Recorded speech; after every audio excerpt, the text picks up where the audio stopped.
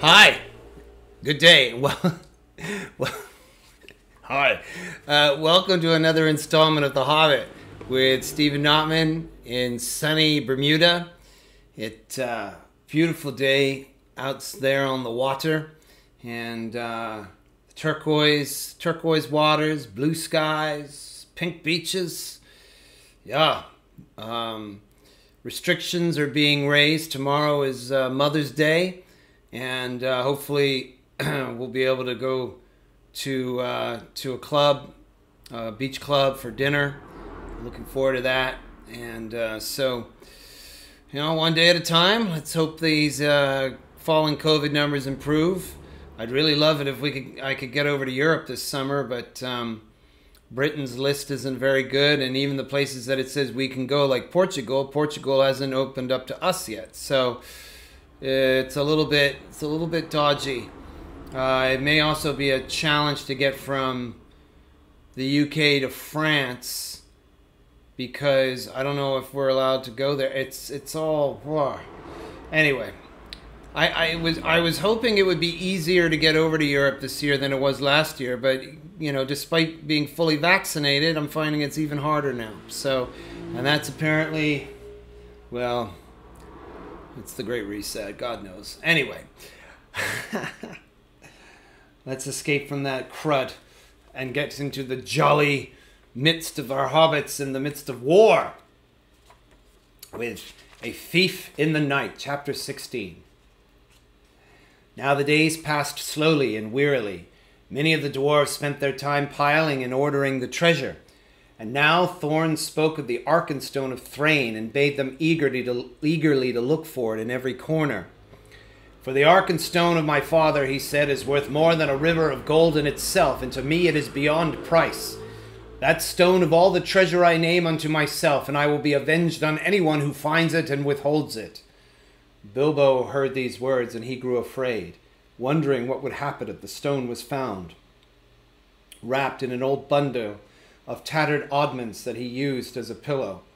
All the same, he did not speak of it, for as the weariness of the days grew heavier, the beginnings of a plan had come into his little head. Things had gone on like this for some time when the ravens brought news that Dane and more than 500 dwarves hurrying from the Iron Hills were now within about 2 days' march of Dale, coming from the northeast. But they cannot reach the mountain unmarked, said Roak, and I fear lest there be battle in the valley. I do not call this counsel good. Though they are grim folk, they are not likely to overcome the host that besets you. And even if they did so, what will you gain? Winter and snow is hastening behind them. How shall you be fed without the friendship and goodwill of the lands about you? The treasure is likely to be your death, though the dragon is no more. But Thorn was not moved. Winter and snow will bite both men and elves, he said, and they may find their dwelling in the waste grievous to bear. With my friends behind them and winter upon them, they will perhaps be in softer mood to parley with. That night Bilbo made up his mind. The sky was black and moonless. As soon as it was full dark, he went to a corner of an innermost chamber just within the gate and drew from his bundle a rope, and also the Arkenstone wrapped in a rag. Then he climbed to the top of the wall. Only Bombur was there, for it was his turn to watch, and the dwarves kept only one watchman at a time. It is mighty cold, said Bombur. I wish we could have a fire up here as they have in the camp. It is warm enough inside, said Bilbo. I dare say, but I am bound here till midnight, grumbled the fat dwarf. A sorry business altogether. Not that I venture to disagree with Thorn, may his beard grow ever longer, yet he was ever a dwarf with a stiff neck. Not as stiff as my legs, said Bilbo. I am tired of stairs and stone passages. I would give a good deal for the feel of grass at my toes. I would give a good deal for the feel of a strong drink in my throat, and for a soft bed after a good supper. I can't give you those while the siege is going on, but it is long since I watched, and I will take your turn for you if you like. There is no sleep in me tonight. You are a good fellow, Mr. Baggins, and I will take your offer kindly. If there should be anything to note, rouse me first, mind you. I will lie in the inner chamber to the left, not far away. Off you go, said Bilbo. I will wake you at midnight, and you can wake the next watchman. As soon as Bomber had gone, Bilbo put on his ring, fastened his rope, slipped down over the wall, and was gone. He had about 5 hours before him. Bomber would sleep. He could sleep at any time, and ever since the adventure in the forest, he was always trying to recapture the beautiful dreams he had then. And all the others were busy with Thorn. It was unlikely that any, even Fili and Kili, would come out on the wall until it was their turn. It was very dark, and the road, after a while, when he left the newly made path and climbed down towards the lower course of the stream, was strange to him. At last he came to the bend where he had to cross the water, if he was to make for the camp as he wished. The bed of the stream was there shallow, but already broad, and fording it in the dark was not easy for the little hobbit. He was nearly across when he missed his footing on a round stone and fell into the cold water with a splash. He had barely scrambled out on the far bank, shivering and spluttering, when up came elves in the gloom with bright lanterns and searched for the cause of the noise. "That was no fish," one said. "There is a spy about. Hide your lights. They will help him more than us, if it is that queer little creature that is said to be their servant." "Servant, indeed," snorted Bilbo, and in the middle of his snort he sneezed loudly, and the elves immediately gathered towards the sound. "Let's have a light," he said. "I am here if you want me." And he slipped off his ring and popped from behind a rock. They seized him quickly in spite of their surprise. "Who are you? Are you the dwarves' hobbit? What are you doing? How did you get so far past our sentinels?" they asked one after another. "I am Bilbo Baggins," he said. "Sorry, I am Mr. Bilbo Baggins," he answered. "Companion of Thorin, if you want to know. I know your king well by sight, though perhaps he doesn't know me to look at. But Bard will remember me, and it is Bard I particularly want to see." "Indeed," said they, "and what may be your business?" "Whatever it is, it's my own, my good elves. But if you wish ever to get back to your own woods from this cold, cheerless place," he answered, shivering, "you will take me along quick to a fire where I can dry, and then you will let me speak to your chiefs as quick as may be. I have only an hour or two to spare." That is how it came about that some 2 hours after his escape from the gate, Bilbo was sitting beside a warm fire in front of a large tent, and there sat two, gazing curiously at him, both the elven king and Bard. A hobbit in elvish armor, partly wrapped in an old blanket, was something new to them. "Really, you know," Bilbo was saying in his best business manner, "things are impossible. Personally, I am tired of the whole affair. I wish I was back in the West in my own home, where folks are more reasonable. But I have an interest in this matter, 1/14th share to be precise, according to a letter, which fortunately I believe I have kept."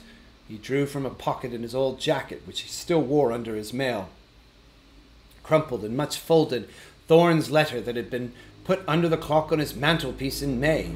"A share in the profits, mind you," he went on. "I am aware of that. Personally, I am only too ready to consider all your claims carefully and deduct what is right from the total before putting in my own claim.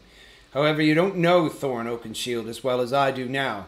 I assure you, he is quite ready to sit on a heap of gold and starve as long as you sit here." "Well, let him," said Bard. "Such a fool deserves to starve." "Quite so," said Bilbo. "I see your point of view. At the same time, winter is coming on fast. Before long you will be having snow and what-not, and supplies will be difficult, even for elves, I imagine. Also, there will be other difficulties. You have not heard of Dane and the dwarves of the Iron Hills?" "We have, a long time ago. But what has he got to do with us?" asked the king. "I thought as much. I see I have some information you have not got. Dane, I may tell you, is now less than 2 days' march off, and has at least 500 grim dwarves with him. A good many of them have had experience in the dreadful dwarf and goblin wars, of which you have no doubt heard. When they arrive, there may be serious trouble." "Why do you tell us this? Are you betraying your friends, or are you threatening us?" asked Bard grimly. "My dear Bard," squeaked Bilbo, "don't be so hasty. I never met such suspicious folk.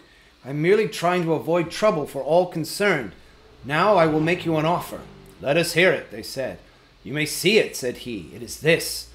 And he drew forth the Arkenstone and threw away the wrapping.